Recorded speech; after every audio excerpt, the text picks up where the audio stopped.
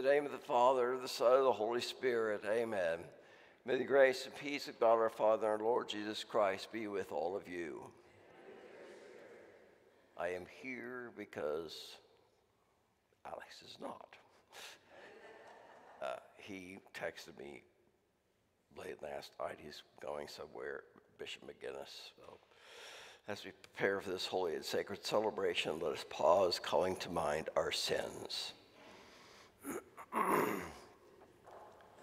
And so we pray. I confess to Almighty God and to you, my brothers and sisters, that I have greatly sinned in my thoughts and in my words, in what I have done and in what I have failed to do, through my most grievous fault.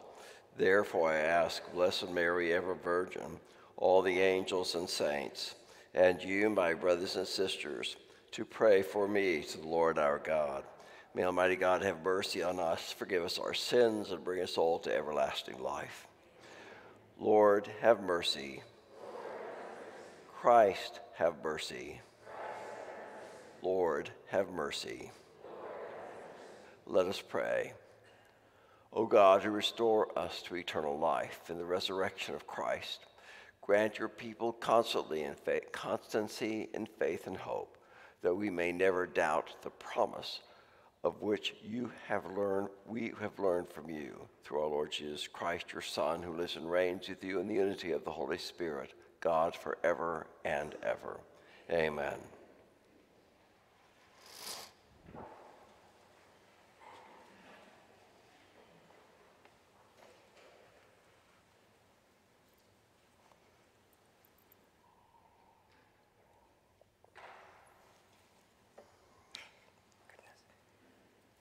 A reading from the Acts of the Apostles. In those days, some Jews from Antioch and Iconium arrived and won over the crowds. They stoned Paul and dragged him out of the city, supposing that he was dead. But when the disciples gathered around him, he got up and entered the city. On the following day, he left with Barnabas for Derbe. After they had proclaimed the good news to that city and made a considerable number of disciples, they returned to Lystra and to Iconium and to Antioch. They strengthened the spirits of the disciples and exhorted them to persevere in faith, saying, "It is necessary for us to undergo many hardships to enter the kingdom of God."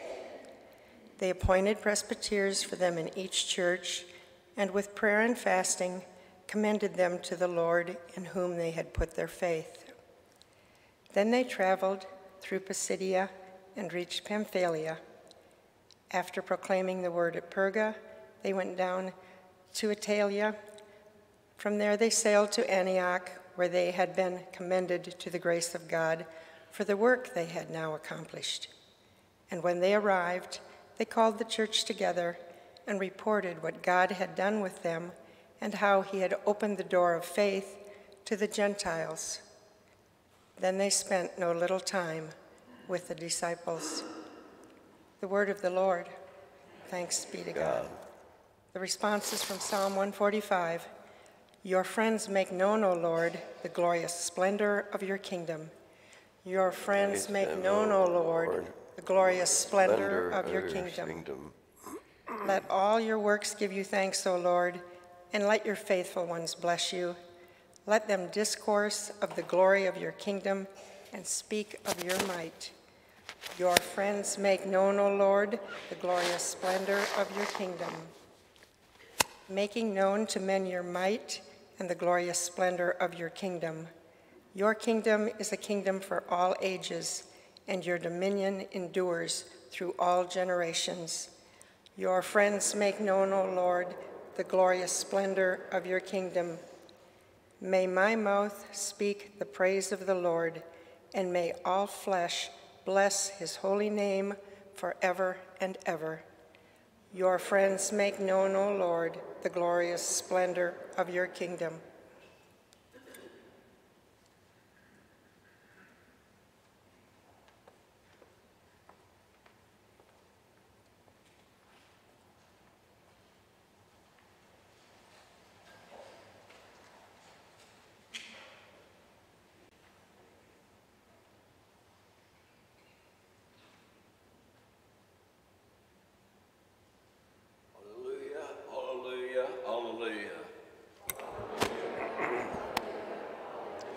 Christ had to suffer and to rise from the dead so as to enter into his glory.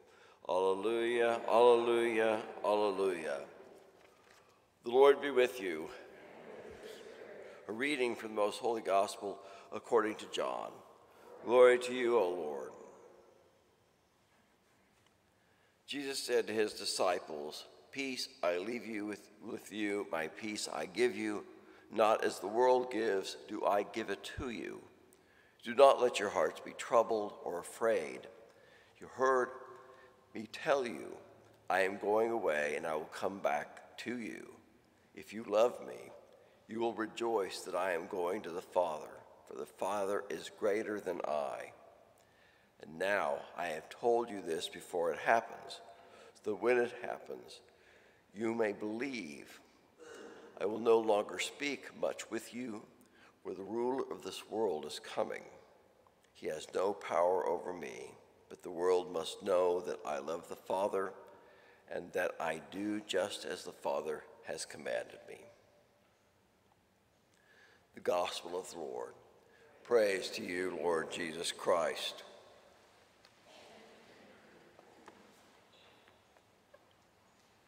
I would remain here at the podium because it does have a better microphone. That Jesus gives peace not as the world gives it. There was a priest by the name of Father McGrath, I think from Scotland, or I think Scotland. And at the end of the 60s, you know, when there was all sorts of turmoil here in the United States, and of course I kind of lived it, the best parts of it, vicariously through my older sisters. But of course, it was a time of great revolution, and of course, there were all the love children out west. There was this whole thing about occupation of universities, especially. To change things, and then also, of course, so many of the people that came back from the soldiers that came back from Vietnam were treated terribly,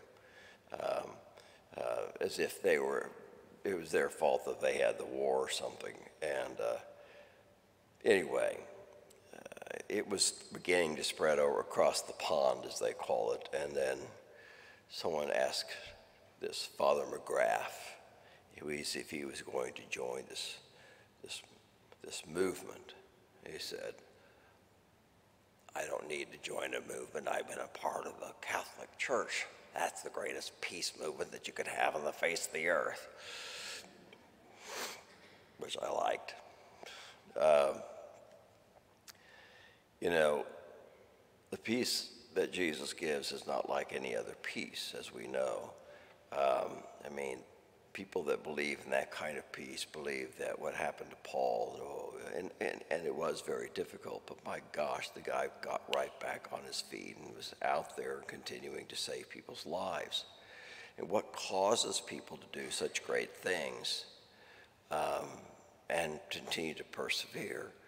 The presence of Christ, the presence of Jesus Christ in their lives, the assurance that literally God lives with us. He has chosen to be with us. God, through his Son, brought heaven to earth.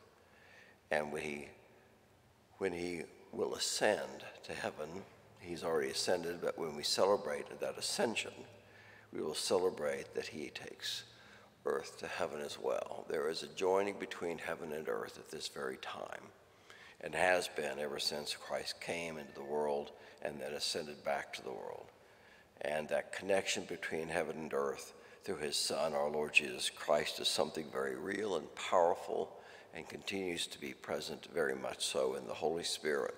And in that, it gives you and I as Christians, hopefully, the strength to be able to continue to persevere in faith. We live, as I've said too many times, but maybe we need to hear it again. We live in extraordinary, difficult, and sad badly changing times. I mean by that the times, they're not changing necessarily for the good. There are many things they've gone around. They're trying to create a whole completely different language. We've got they're changing history of this. Got this whole idea that they're decided they're going to really redo the history of the United States and basically tell you and I that we are born into being racist. And people aren't born into being racist.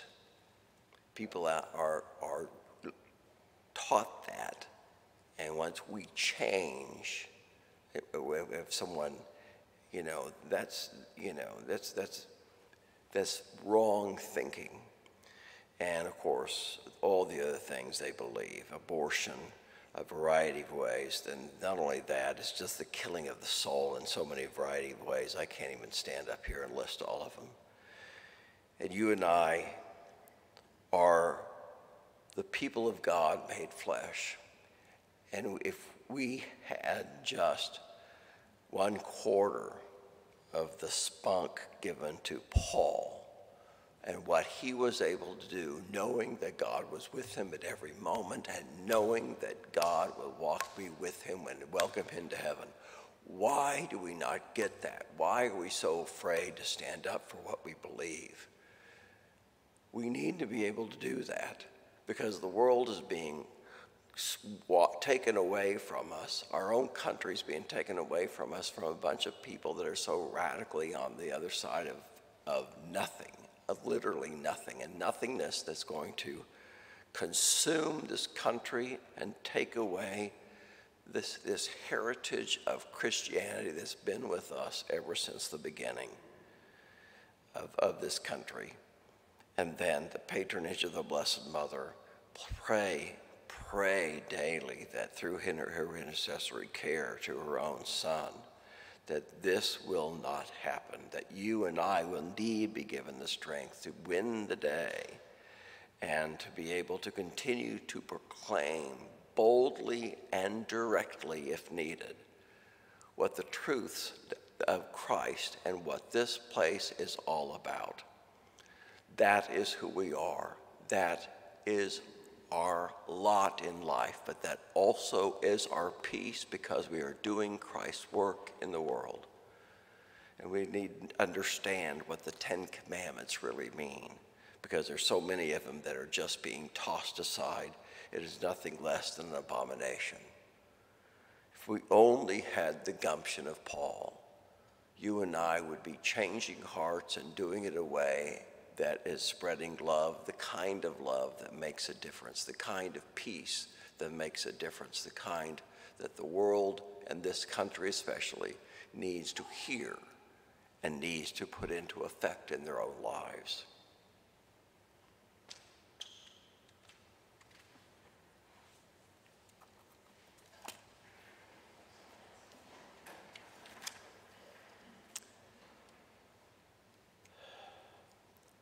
Trusting in the transforming power of God who walks with us and brings these prayers to him today. We bring these prayers to him with confidence today. For the church, may we be filled with the Holy Spirit as we grow in strength and unity. We pray to the Lord. Lord, hear our prayer. For public officials, may they be granted the courage to enact policies that lead to greater peace through the world. We pray to the Lord. Lord, hear our prayer for all those suffering from violence or abuse. May they receive God's peace and be encouraged through the loving action of those who follow Christ. We pray to the Lord. Lord, hear our prayer. For those gathered here, may we be strengthened to persevere in our faith while carrying the crosses given to each one of us. We pray to the Lord. Lord, hear our prayer. For those who have died, we remember particularly Rose Hoegger, for whom this Mass is offered. May she and all who have gone before us, marked with the sign of faith, rest in the peace of the Father. We pray to the Lord. Lord, hear our prayer. We pray for all those prayers brought before the Blessed Sacrament in adoration, and for our private petitions we offer at this time.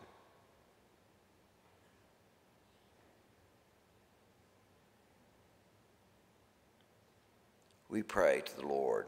Lord, hear our prayer. God of peace, hear our prayers as we offer these petitions and those in our hearts through Christ our Lord. Amen.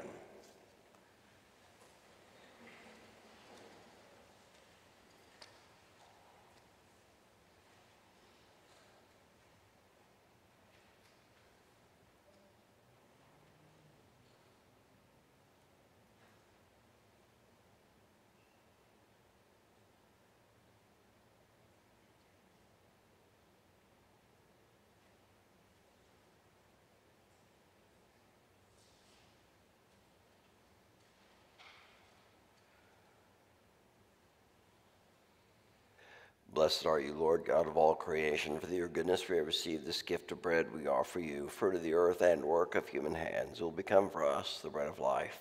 Blessed be God forever.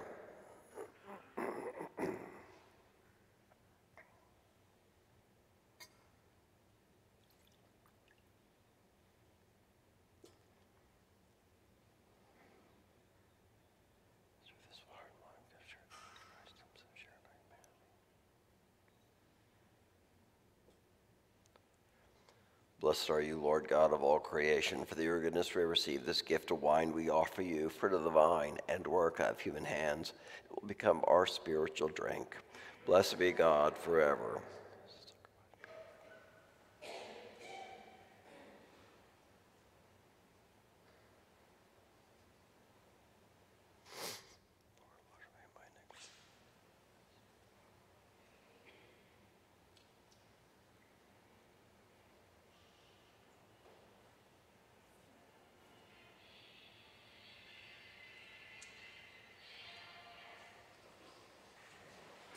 Pray, brothers and sisters, that my sacrifice and yours may be acceptable to God, the Almighty Father. May the Lord accept this.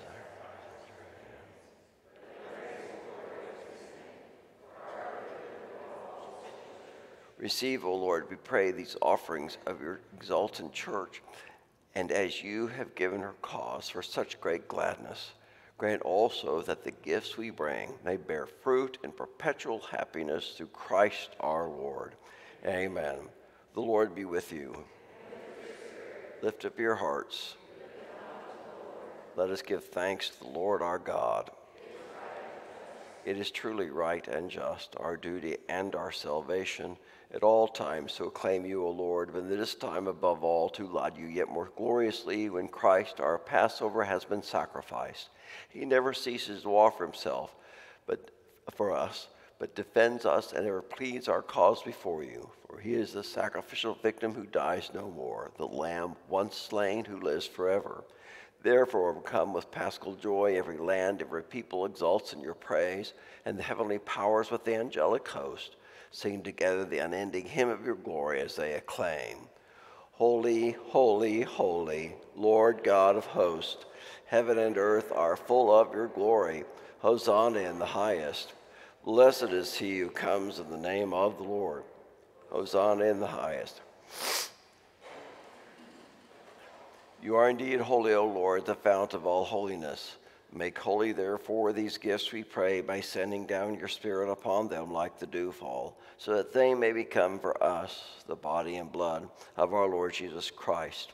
At the time he was betrayed and entered willingly into his passion, he took bread, and giving you thanks, he broke it and gave it to his disciples, saying, "Take this, all of you, and eat of it. For this is my body, which will be given up for you."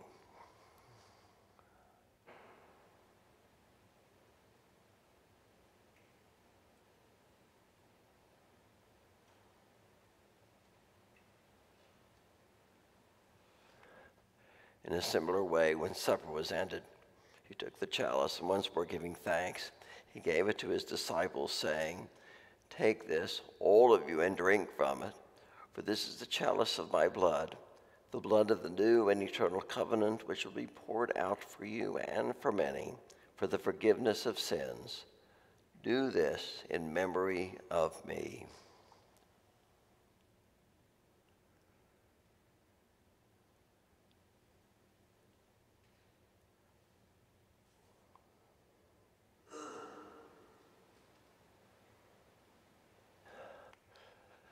The mystery of faith. Save us, Savior of the world, for by your cross and resurrection you have set us free. Therefore, as we celebrate the memorial of his death and resurrection, we offer you, Lord, the bread of life and the chalice of salvation, giving thanks that you have held us worthy to be in your presence and minister to you. Humbly we pray that partaking of the body and blood of Christ, we may be gathered into one by the Holy Spirit. Remember, Lord, your church spread throughout the world, and bring her to the fullness of charity, together with Francis our Pope and Paul our Bishop and all the clergy. Remember also our brothers and sisters who have fallen asleep in the hope of the resurrection, and all who have died in your mercy. Welcome them into the light of your face. Have mercy on us all, we pray, that with the Blessed Virgin Mary, Mother of God, Blessed Joseph, our most chaste spouse, with your blessed apostles, our beloved patrons, St. John the Baptist, St. Elizabeth Ann Seton, and Blessed Stanley Rother, and all the saints who have pleased you throughout the ages, we may merit to be co-heirs to eternal life, and may praise and glorify you through your Son, Jesus Christ.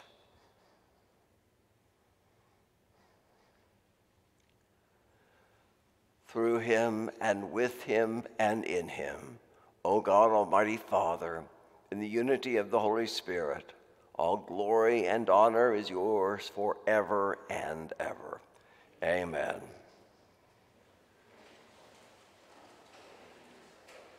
At the Savior's command, informed by divine teaching, we dare to say, Our Father, who art in heaven, hallowed be thy name. Thy kingdom come, thy will be done, on earth as it is in heaven. Give us this day our daily bread, and forgive us our trespasses, as we forgive those who trespass against us. And lead us not into temptation, but deliver us from evil. Deliver us, Lord, we pray, from every evil. Graciously grant peace in our days, that by the help of your mercy we may be always free from sin and safe from all distress, as we await the blessed hope and the coming of our Savior, Jesus Christ. For the kingdom, the power, and the glory are yours, now and forever. Lord Jesus Christ, who said to your apostles, Peace I leave you, my peace I give you.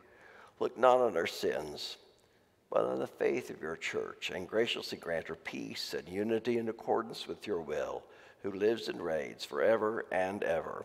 Amen. The peace of our Lord Jesus Christ be with you always. Lamb of God, you take away the sins of the world. Have mercy on us.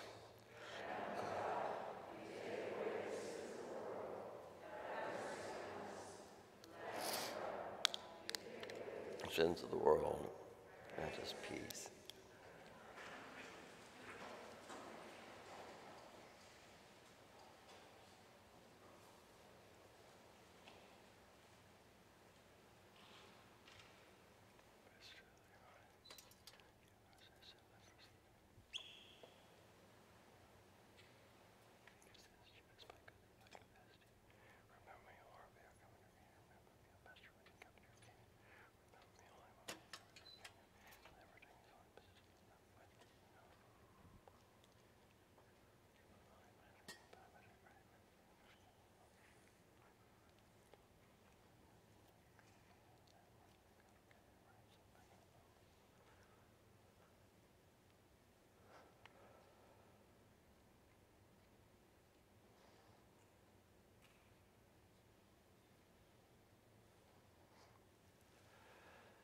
Behold the Lamb of God. Behold him who takes away the sins of the world.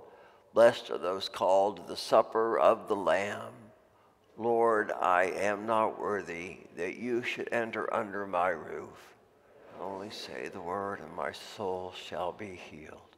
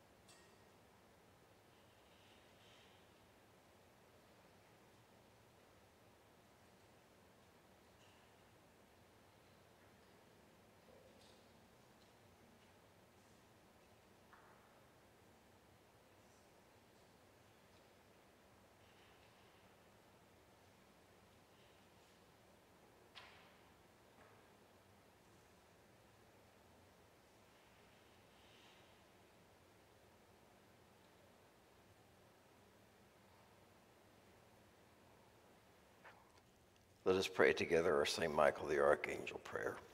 St. Michael the Archangel, defend us in battle. Be our defense against the wickedness and snares of the devil. May God rebuke him, we humbly pray. And do thou, O Prince of the heavenly hosts, by the power of God, thrust into hell Satan and all the evil spirits who prowl about the world seeking the ruin of souls. Amen.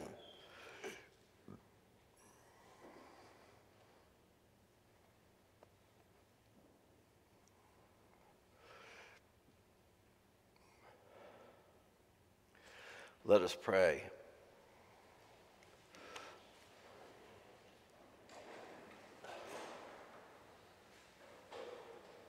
Look with kindness upon your people, O God, O Lord, and grant, we pray, that those you are pleased to renew by eternal mysteries may attain in their flesh the incorruptible glory of the resurrection, through Christ our Lord. Amen. The Lord be with you. May every blessing of Almighty God, Father, Son, and Holy Spirit come upon you and remain with you forever and ever. Amen. Go forth proclaiming the gospel by our lives. Thanks be to God.